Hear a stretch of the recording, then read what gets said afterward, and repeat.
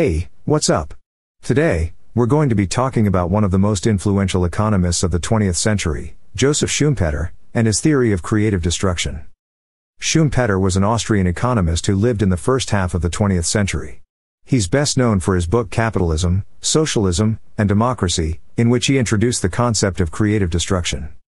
So, what is creative destruction?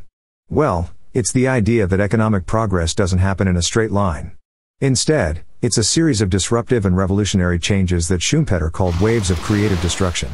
These waves are driven by entrepreneurs who introduce new products, processes, and business models that disrupt and displace existing firms and industries.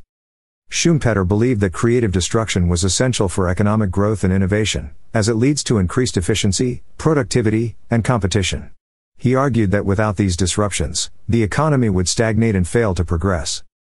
However, creative destruction is not without its downsides. The process can lead to unemployment, social dislocation, and the destruction of established businesses and industries. Schumpeter acknowledged these negative consequences but believed that the benefits of creative destruction outweighed the costs. Schumpeter's theory of creative destruction remains influential in economics and business today. It's often used to explain the rapid changes and innovations that occur in modern economies. For example, think about the rise of the internet and how it has disrupted traditional industries like retail and entertainment. So, there you have it, guys.